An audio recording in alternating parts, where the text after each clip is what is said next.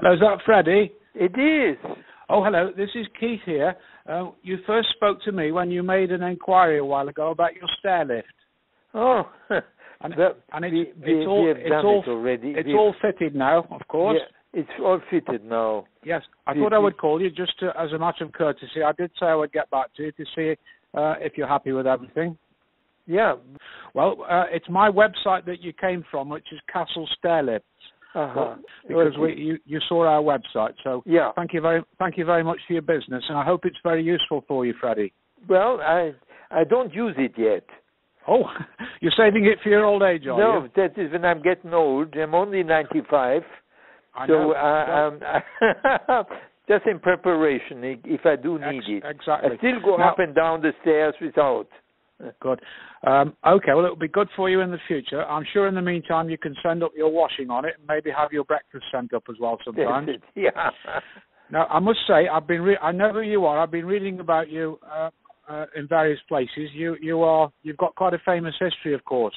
Oh, yes. Well, and I wish my own parents were here now so I could explain things to them that I've actually spoken to you and met you, because it's a great privilege. Oh, lovely. I presume you've seen my BBC documentary. I've seen it. I'm reading about you online now, Freddie. Okay. And also, I visited Auschwitz some months ago, with my partner, who I run the business with, and we were very struck about what we saw there. Yeah, sure, I'm sure. And to actually meet someone that was there is quite an experience for us. Great. Well, I'm so glad that you went to Auschwitz. I'm very glad that you phoned me.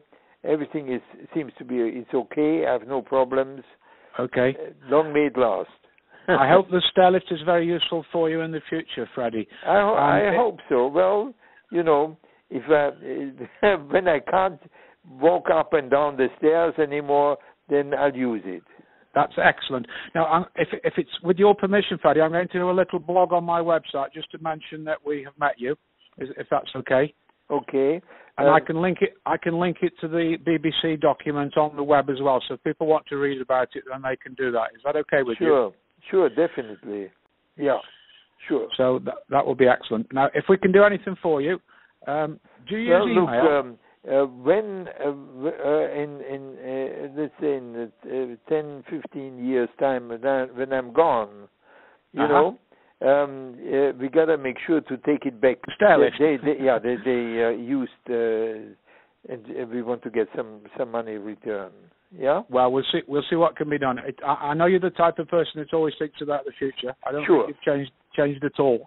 Okay, my friend. Thanks for phoning.